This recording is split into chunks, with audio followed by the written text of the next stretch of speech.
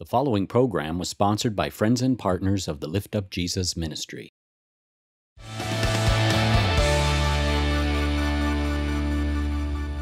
You might be here today and you've made 1,000 mistakes and you've made 1,000 wrong decisions and you've done 1,000 things that you shouldn't have done. But I'm here to tell you today that there is still a pathway for you to be pardoned. There's a pathway for you to get out from underneath that guilt. There's a pathway for you to start anew. There's a pathway for you to be set free here today.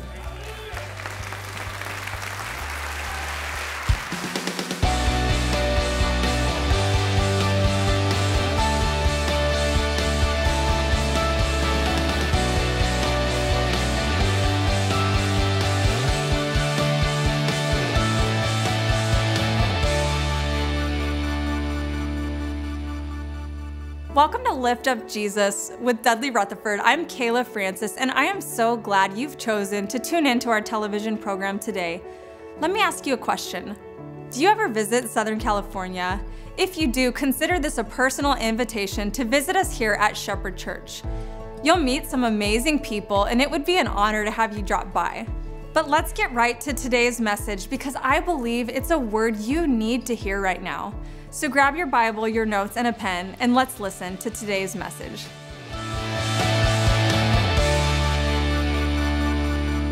I want to speak to you on the subject of making your past history. Making your past history. If you have your Bibles, turn to 2 Corinthians chapter 7.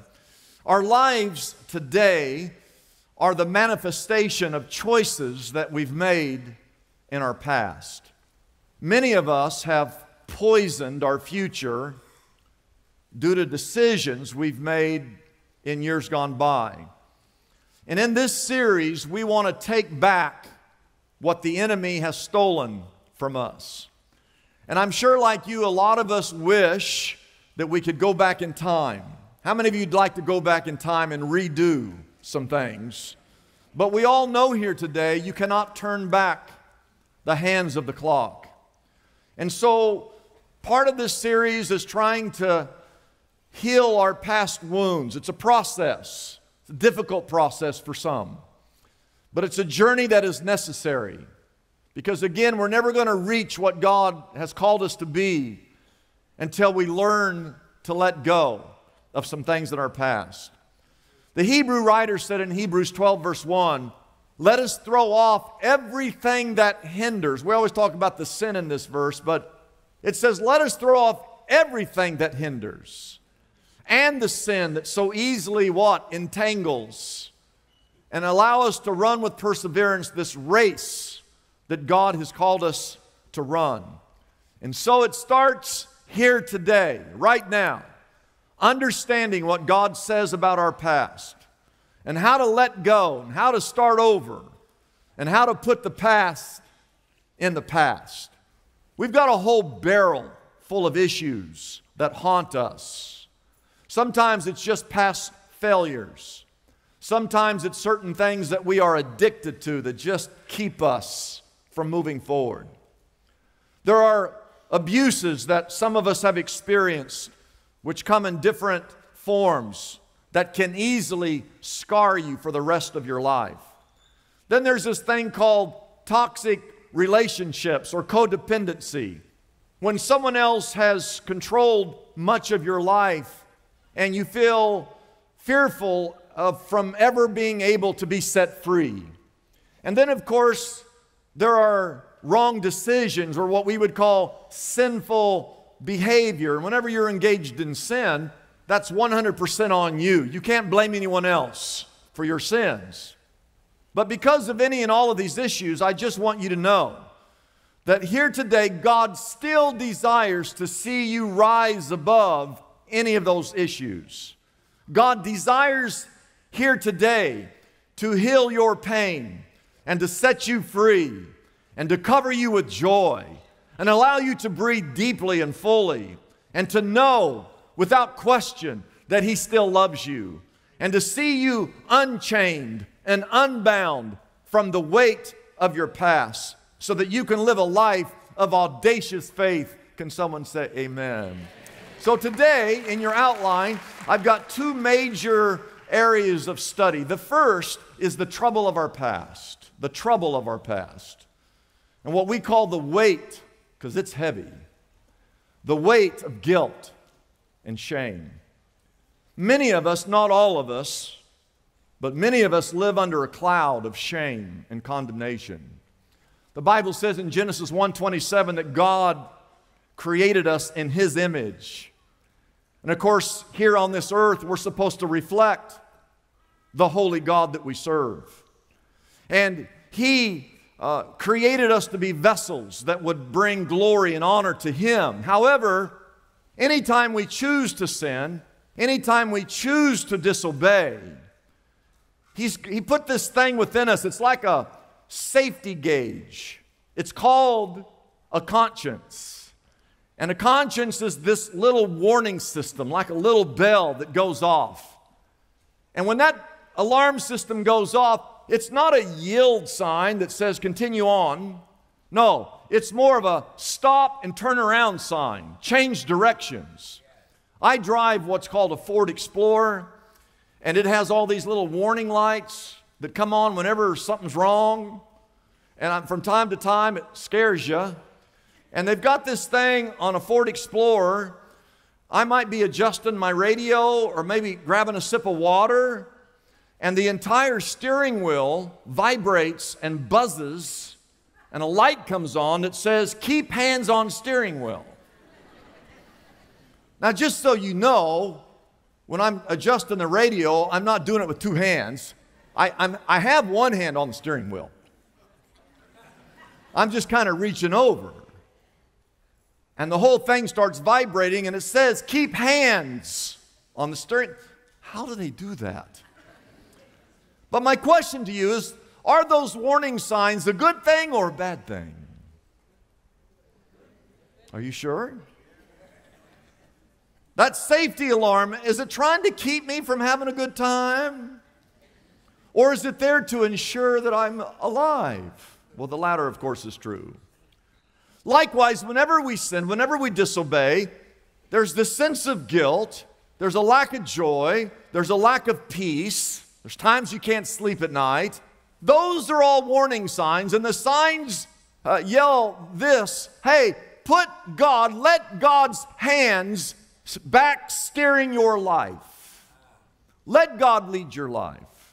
The problem is when we fail to heed the warnings and continue to live destructive lives.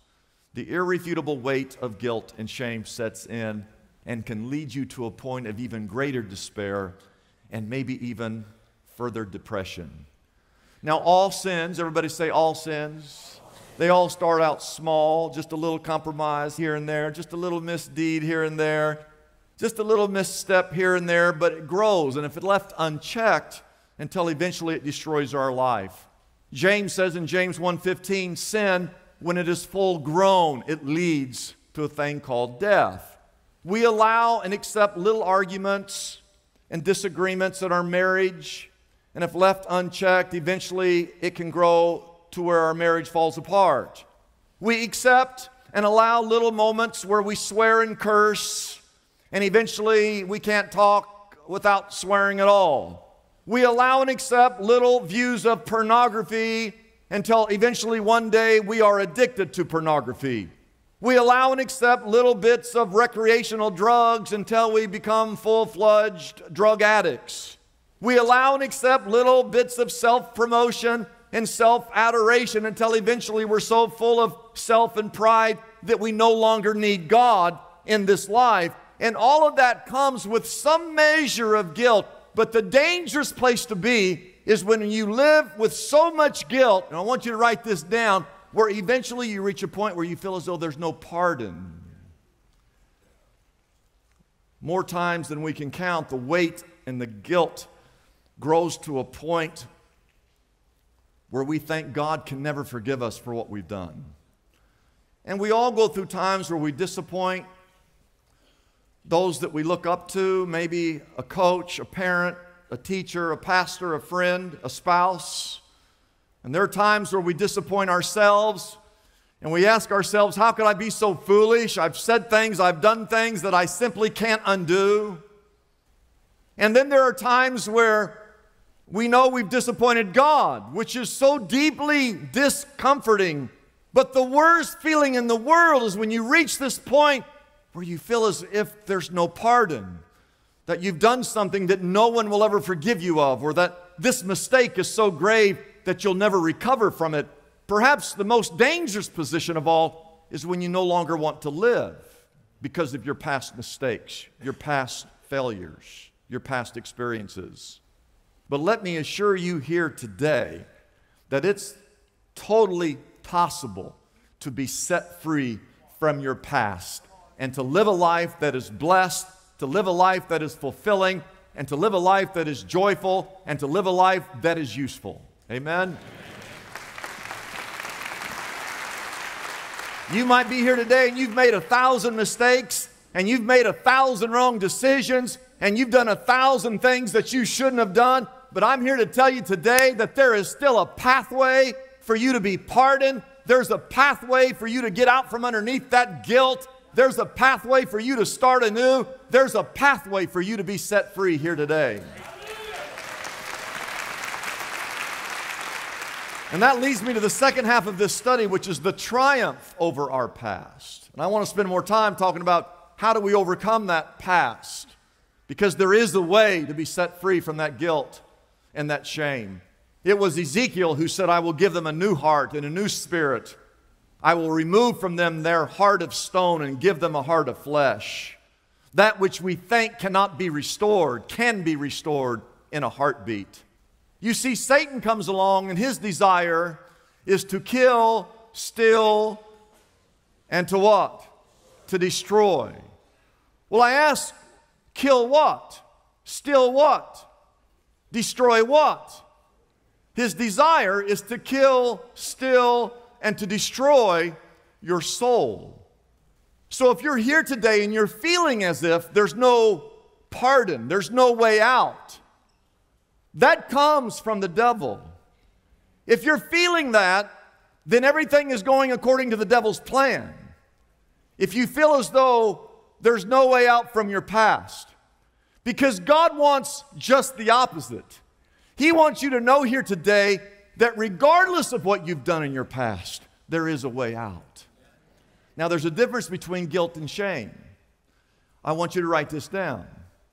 Guilt is when you think and say and believe, I did something bad. And you did. But shame is when you feel I'm a bad person. Guilt is a safety mechanism that God put inside of you. You should be thankful He put that in you. Shame, though, is an emotion that leads you to believe that you're worthless. Satan wants you to devalue yourself. Where God, on the other hand, places great value on you. And He does love you no matter what you do. He doesn't, I want to make this clear, He doesn't approve of any kind of sin. And I think we as Christians, we've justified too many things that we do, saying, well, God loves me anyway. He doesn't really care if I'm involved in these sins, whether they be little sins, medium-sized sins, or gigantic sins. And I just want you to know, I want you to hear it, that God doesn't approve of any kind of sin. Little sin, medium sin, big sin, all sins. God doesn't condone any of that. But God's desire is to cleanse you of that sin and to make you new again. So there are three windows that you have to look through clearly. Window number one, write this down, is the window of conviction. You have to reach a point where in the depths of your soul, you are convicted that all sin is wrong. Disobeying God in any form is wrong. Pride is wrong. Living for self is wrong. Lying is wrong. Lusting is wrong. And you're never going to get out from underneath the weight of guilt and shame until you first fall under this conviction that God's way is the right way. So this verse, 2 Corinthians 7:10, you should all know this verse. Have it underlined in your Bible, starred, asterisks, exclamation marks, fingers pointing towards it. It says that godly sorrow brings repentance that leads to salvation and leaves no regret. Guilt is actually a good thing if it leads you to repentance. Now, I've shared this with you before. Repentance is where if God's over here, you're not living for God, and you're living for what I call the 3 S's. There's 3 S's: sin, self, and Satan. And every day of your life, you get up and you're living for either sin, you're either living for self, or you're living for Satan. Repentance means that you turn away from sin, you turn away from self, you turn away from Satan, and instead of living for those things, you live for God. Jesus was the one who said in Luke 13:3, unless you repent, you're going to perish. In other words, if you keep living like that, you're going to die. And so, the worst place to be is where you're living in sin and there's no remorse. There's no regret. You're living a lie and you're accepting that lie as normal. That's what's happening in the United States of America. We got people living in every imaginable way that goes against the things of God, and we're accepting those things as normal, and we are celebrating those things. Jeremiah 3, verse 3, God told Israel, you have the forehead of a prostitute. What does that mean to have the forehead of a prostitute? That means that you sin and you no longer blush over that sin. If you have any understanding of the holiness of God, if you have any understanding that God has called us to live a holy life because He's a holy God and He's called us to be a holy people, if when you sin, you don't have any remorse or guilt, it's the worst place you can be. But if you do sin and you have this remorse, it's a good thing if it turns you back to following after God. You see, there's a net positive effect if you once again fall underneath the conviction of the Holy Spirit, and you fall underneath the conviction of the Word of God, and you fall underneath the conviction of God's calling upon your life. That guilt causes you to turn back to God. It said that godly sorrow leads us to repentance and motivates you to say, I don't want to live that life any longer. I don't want to be the prodigal son any longer. I don't want to be the prodigal daughter any longer. I don't want to live on the wrong path any longer. If there's a conviction that there's a difference between right and wrong, good and evil, righteousness and unrighteousness, conviction sets in and turns you back to God. Now, I just want to say this. There is a difference between godly sorrow and what we call general sorrow. Those are 2 different things. General sorrow comes whenever we face the sadness over the loss of something that we love. We grieve deep when we experience the death of a parent, the death of a child, the death of a friend. That's normal sorrow. But that's different than godly sorrow. Godly sorrow is when your heart is broken over your sin. And sin is simply, by definition, a lot of people don't know how to define sin. Sin is just, by definition, is missing the mark of what God's called you to live.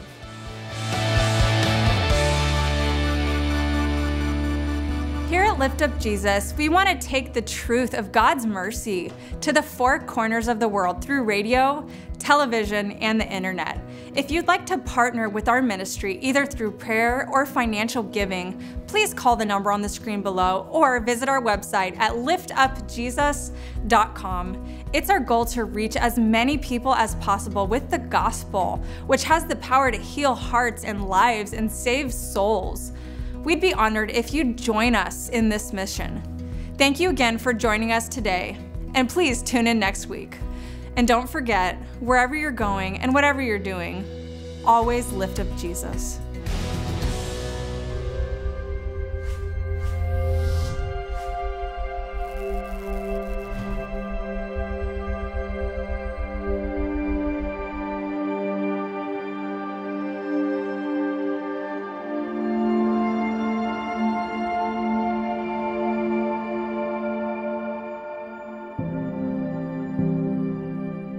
So I grew up in Oceanside, California.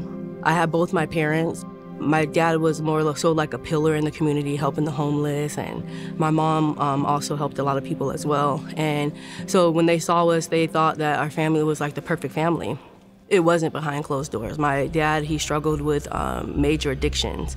And my mom, she had some sicknesses and some elements that were happening in her life that caused her to be unstable mentally and emotionally. So at times, I would see her be very angry towards my sister, in particular when she didn't have like certain medications. And I would see my dad using these particular drugs, and we would try to stop him from doing that. It was very, very painful because I love my dad very much, and I love my mom very much. So to see them go through those type of strongholds and those type of things caused me to be unstable. So truancy officers would like come to my house to wonder why I wasn't going to school, because at that time I was being also bullied and I was struggling academically. So I didn't want to be in the classroom. So I felt like I had no kind of like outlet to go. One day I was walking towards the gym in my neighborhood to go dance, and there was this young man that approached me. And at this time, I was like, you know, he seems like a nice guy. And at that time, I was like, it seemed like he was bringing me light when I was in darkness, but in reality, he was a false light. The next day, he said, I want you to meet me at this house, and we're gonna, go talk and things like that. For the first time in my life, like somebody sees me, somebody acknowledges me in the midst of the darkness that I was experiencing, in the midst of the pain that I was experiencing, seeing two of the people that I love most in my life struggled and battled to overcome their strongholds. That day, I lost my virginity on a bathroom floor, and it was the most horrific experience ever in my life, and it was terrible. He then began to take me into this room where there was like 5 other men in there. And in that room, these men began to tell me to do certain things. They began to sexually abuse me. From that day, my life changed.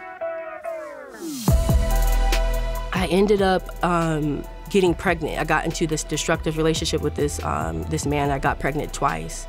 I ended up having 2 abortions, and I felt so terrible about that. I was still drinking.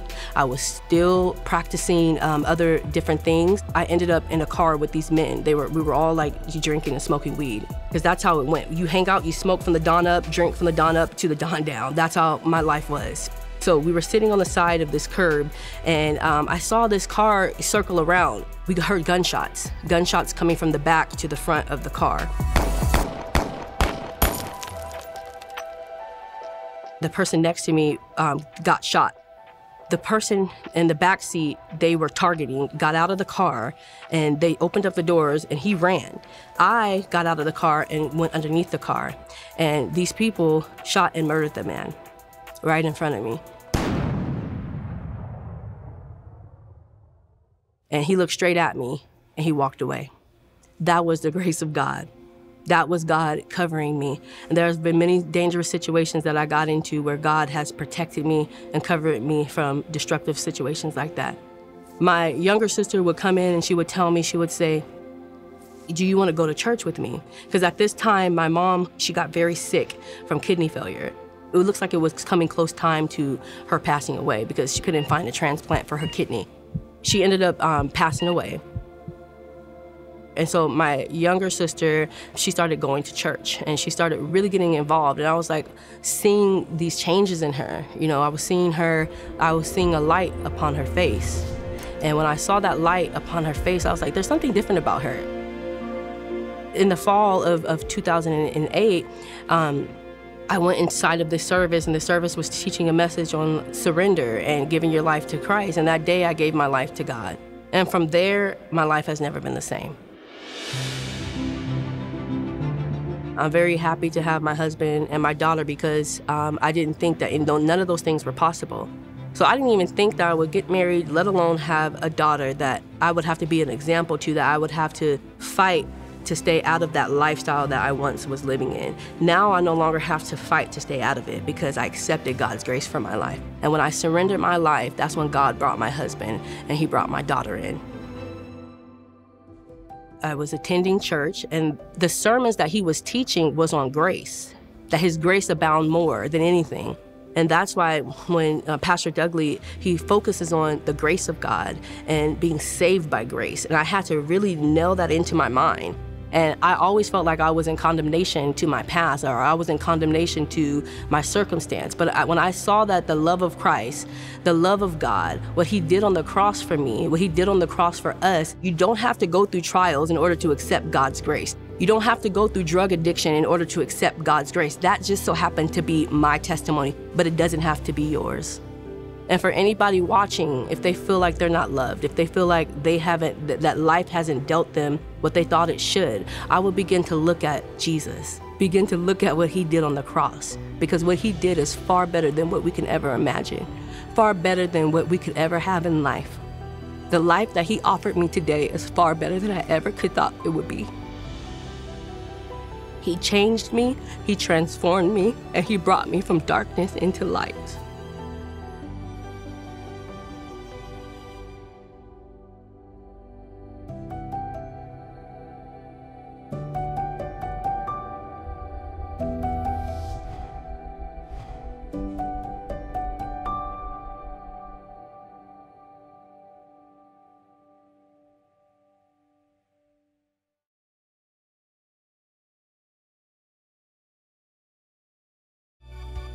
Research proves that it's the regular hearing and teaching of the Word of God that takes our Christian life to a new level. That's why we invite you to meet Dudley Rutherford every week on this station for another powerful message straight from the Bible. You can also visit liftupjesus.com to sign up for our monthly email devotional, discover Pastor Dudley's books and other resources, and see our national TV and radio schedule. And don't hesitate to reach out on the phone or online. Pastor Dudley has a passion and vision to reach more people with a message of hope. And if you'd like to partner with us to touch the world, we'd love to hear from you. Your financial gift will do so much to help us impact the nations for Christ. And if you're ever in the Southern California area, we invite you to visit us at Shepherd Church here in Los Angeles. It's an amazing experience you'll never forget. Until next time, remember to always lift up Jesus.